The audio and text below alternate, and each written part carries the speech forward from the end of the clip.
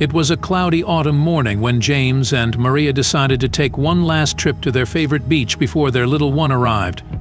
Maria was 9 months pregnant and her due date was fast approaching, but she was determined to make this final memory before the arrival of their first child. Although James was hesitant about going, he could see the excitement in his wife's eyes and decided to go along with her plans. As they packed their bags, James decided to bring his Polaroid camera to capture some special moments on their trip. They set off early in the morning, driving through the countryside as the sun began to rise. The scenery was breathtaking, with the trees turning shades of red and orange and the mist rising from the fields.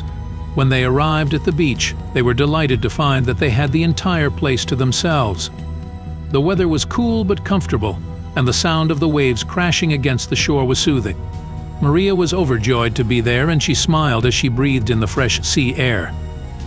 James took out his camera and began taking pictures of his wife, capturing her beauty in the soft light of the morning sun. As they walked along the beach, they talked about their hopes and dreams for their child, imagining what kind of person he or she would grow up to be. As they walked along the picturesque beach, James eagerly snapped away with his camera, determined to capture every last moment of their childless lives together. Maria smiled and posed for the photos, enjoying the sound of the waves crashing on the shore. After taking several shots, James eagerly waited for the Polaroids to develop. When they finally did, he grabbed them with excitement, but as he looked at the first picture, his expression changed to one of alarm. "What's wrong?" Maria asked, quick to sense her husband's distress. James did not reply at first. He stood completely still, staring intently at the Polaroid in his hand. Maria walked over to him, her heart racing with worry and confusion, and took a look at the photograph he was holding. At first glance, it looked like nothing special, but then she noticed something very peculiar in the background of the picture, something that shouldn't have been there. Though she couldn't quite make out what it was enough to send a chill down her spine. James and Maria stood in silence for a moment, both trying to process what they had just seen in the Polaroid picture. Maria's heart was racing, and she felt a sense of dread wash over her.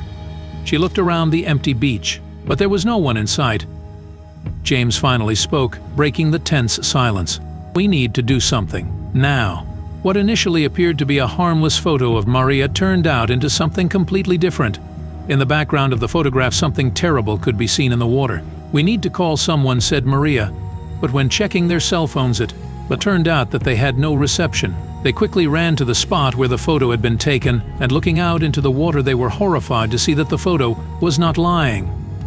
There was a creature some 80 feet out into the sea, and it was clearly in distress. Maria's instinct was to help the creature, but James was hesitant. The creature appeared to be a shark, and he was worried about the potential danger of getting too close. However, Maria was determined to do what she could to save the creature. With no phone signal to call for help, they knew that it was up to them to save the creature. They slowly started to wade into the water, getting closer and closer to the thrashing creature. When they were only a few feet away from it, James took a sharp breath. "Maria, wait. I know what that is." Maria's heart sank as James spoke. She had never seen him look so serious before. She stopped in her tracks and turned to face him. "What do you mean?" she asked, her voice trembling slightly. James took a deep breath before replying. "It's not just any shark," he said slowly. "It's a great white." Maria felt a chill run down her spine. She knew that great whites were one of the most dangerous predators in the ocean. Her instinct was to back away slowly, but she couldn't bear the thought of leaving the shark to struggle and probably die. "We have to help it," she said firmly, her voice shaking with fear. "We can't just leave it here." James hesitated for a moment before nodding in agreement. Together they carefully approached the shark, keeping a safe distance from its thrashing body. But it quickly became clear that they could not help the animal by themselves. Great whites were some of the most dangerous creatures in the ocean, and on top of that, Maria's advanced pregnancy limited her ability to help without endangering her baby. "We need to find a way to contact the Coast Guard," Maria declared urgently. However, they faced a daunting challenge. The absence of cellular service left them with no means of communication. Just then they noticed an old man walking towards them, yet still quite far away on the beach. He was carrying a metal detector and a large cart with flotsam. Maria started to wade back to shore in hopes of getting the man's attention. As the man drew closer, Maria swiftly briefed him on the dire situation. Without a moment's hesitation, the man began to clear his cart of debris. "Let's move the cart towards the creature and use it to lift it up so we can assess its condition," he suggested with a determined tone. With the old man's help, James and Maria managed to drag the cart over to the helpless shark. The creature was struggling to breathe, and it became evident that it had become entangled in some fishing nets. Together, James and the old man worked carefully, looping a rope around the shark's tail and gradually pulling it towards the waiting cart. The shark was on the brink of exhaustion and had hardly any strength left. This did, however, allow the old man to get close enough to and started meticulously cutting away at the nets, some of which were deeply embedded in the shark's flesh. Maria's heart ached as she whispered, "I hope we're not too late," as the final strands of net were severed. The old man warned that their only chance to save the shark was to push it past the surf, because the creature's weakened state left it unable to swim past it on its own, though the old man cautioned that the shark would regain some of its strength in deeper waters and pose a significant threat. Despite the danger, James and Maria were determined to see their mission through. "We've come this far," James declared resolutely. "We're not giving up on this magnificent creature now." With the old man's guidance, James and Maria pushed the cart and the shark past the breaking waves. As they entered the deep water, the shark slowly regained its strength and began to swim. James and Maria watched in awe as the magnificent creature disappeared into the ocean depths, finally free from the confines of the fishing nets. As they made their way back to the shore, Maria and James felt a sense of accomplishment and gratitude. They were grateful for the old man's expertise and assistance, and they felt privileged to have played a role in saving the life of one of the ocean's most awe-inspiring creatures. Just then, Maria's scream echoed across the beach, causing James to freeze in terror. "What's wrong?" he asked frantically. "Oh no," Maria gasped. "I think it started." Because they had been standing waist-deep in the sea, Maria had not noticed that her water had broken. They were miles away from the nearest hospital with no cell phone reception. James felt a surge of panic rising in his chest. This was exactly why he had been hesitant to go. But to the beach this morning, it was his worst nightmare come to life. Thankfully, the old man stayed level-headed. "Don't worry," he reassured them. "We'll get you to the hospital in time." He instructed James to lay Maria on the cart, and they carefully made their way to the car.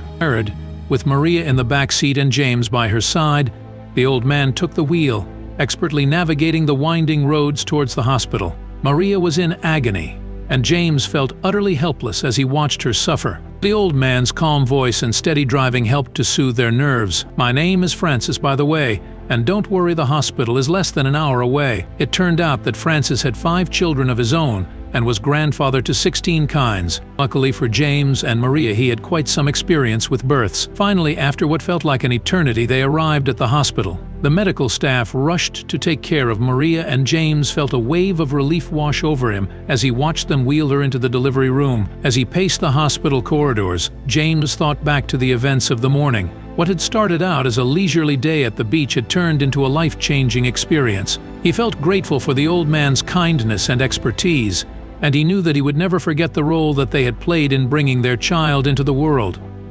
After several nerve-wracking hours, James was finally called into the delivery room. As he walked in, he saw Maria holding their newborn child in her arms, tears of joy streaming down her face. James felt a lump in his throat as he gazed at his wife and child. They had a son. As they held their little one, they couldn't help but think about the incredible series of events that had brought them to this moment. They were filled with gratitude for the old man who had helped them save the shark and then assisted them in getting to the hospital on time. Their days passed, and James and Maria settled into their new role as parents. They couldn't stop talking about the beach experience and how it had changed their lives forever. They knew that they had been fortunate to have had the help of a stranger in a time of need. Eventually, James and Maria decided that they wanted to thank the old man for all that he had done for them. They went back to the beach, hoping to find him. They searched for hours, but he was nowhere to be found. As they walked back to their car, James spotted an old metal detector lying on the ground. It was the old man's, and he knew it instantly. He realized that he had to find him and return it to him. They went back to the beach every day for a week, asking around if anyone knew the old man, but nobody had seen him since the day they had met him. Finally, on the 7th day, they received a letter in the mail. It was from the old man thanking them for the incredible experience they had shared and expressing his own gratitude for the role they had played in saving the shark. He also included a key to a safe deposit box, telling them that he had left them a gift for their child. James and Maria were overwhelmed with emotion. They went to the bank and opened the safe deposit box, and inside they found a collection of rare seashells and a letter with the old man's name and address. They wrote him a letter back, thanking him for everything he had done and telling him how much they appreciated his kindness. They also sent him a photo of their newborn child. Years passed, and James and Maria never forgot the old man and the incredible experience they had shared. They often thought of him when they took their child to the beach, and they felt grateful for the kindness of strangers that had led to the birth of their child. They knew that they would always cherish the memory of that fateful day at the beach,